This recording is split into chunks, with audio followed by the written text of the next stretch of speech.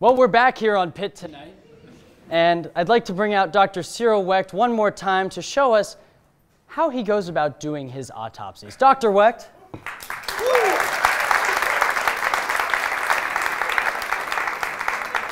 Okay, all right.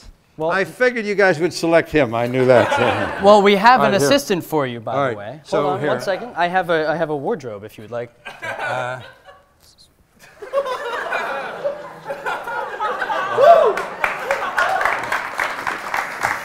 And you have an assistant, Holly. Can you come out here, please? So,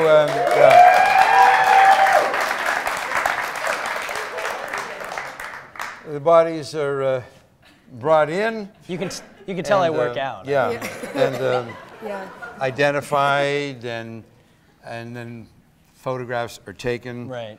And then the clothing is removed. Have you had a live patient before? Couple times when the first incision starts, they wake up. Then. What do you? Oh, okay. All right, fine.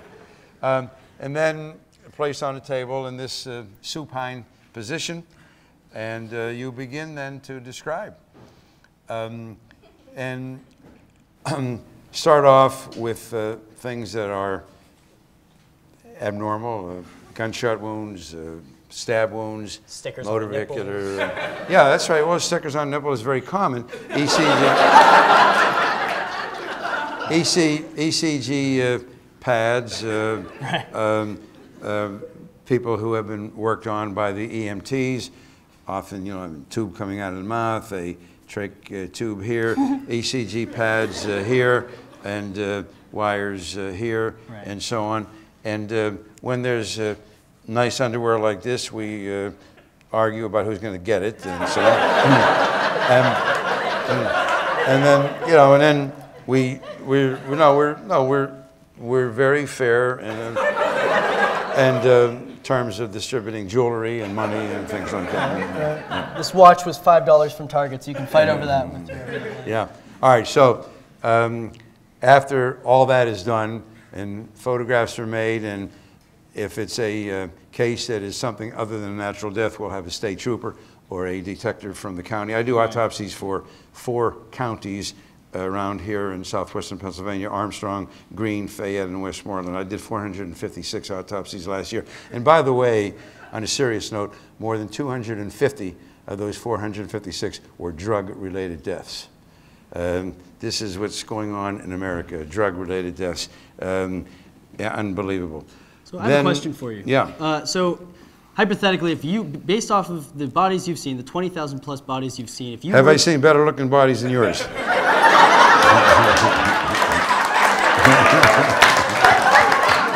No, because I know the answer to that question is no.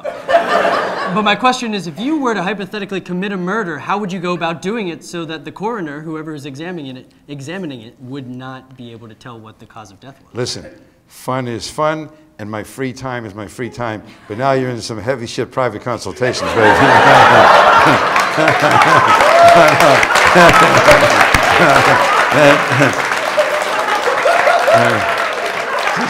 Get the phone number in the book, and give me a call. I'll give you a call. Okay. Yeah. All right. So the first incision, I have an autopsy technician who works with me. The first incision, and I won't really, I won't do this because we needed somebody bald like me.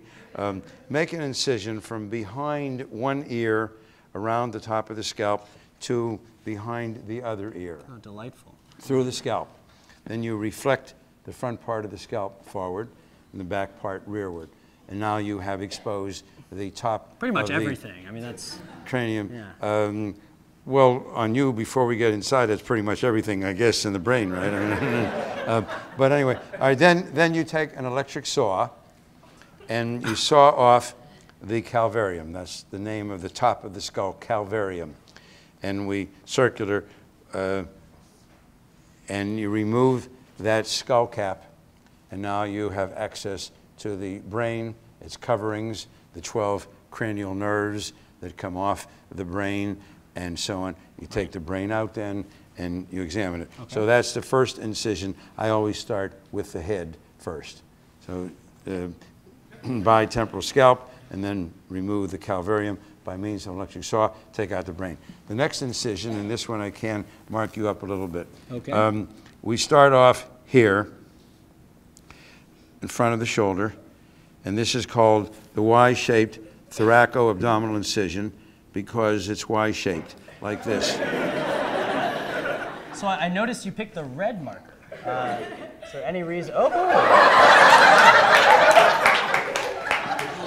Okay. So now I can feel that. You can feel that. Okay. Now cut through the skin and the subcutaneous tissue, and you lift this portion up and these two portions back, dissecting underneath, and then you have the sternum, the breastbone here. Right. Once you remove the sternum with an electric saw, cutters, just to emphasize. Yes, yeah. Then you have access to the lungs and the heart and nerves and vessels up here in the chest, and then you have the abdominal cavity down into the pelvis, and you have liver, stomach, intestines, pancreas, kidneys, adrenal glands, urinary bladder, prostate, and some people have testes too. I don't know about you.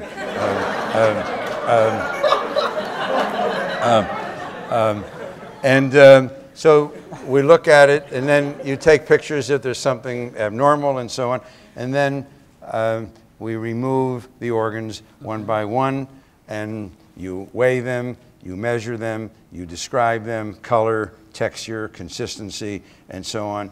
And larger organs you section and examine them in different ways. And then you take small pieces and you keep them in formalin. Formalin is a fixative solution in a hospital. When a surgeon takes out an appendix or a gallbladder or a lung, he puts it in formalin, sends it down to the lab. Formalin is a fixative solution, and we keep small pieces in formalin to make slides, microscopic slides that will be prepared and given back to us to study. And the rest of the organs go back into a large bag placed inside the cavity. The body is sewn up and given to the funeral director or the deputy coroner. You get the idea? I do. Thank you so much, Dr. Okay. Wecht. One more time, Dr. Cyril Wecht.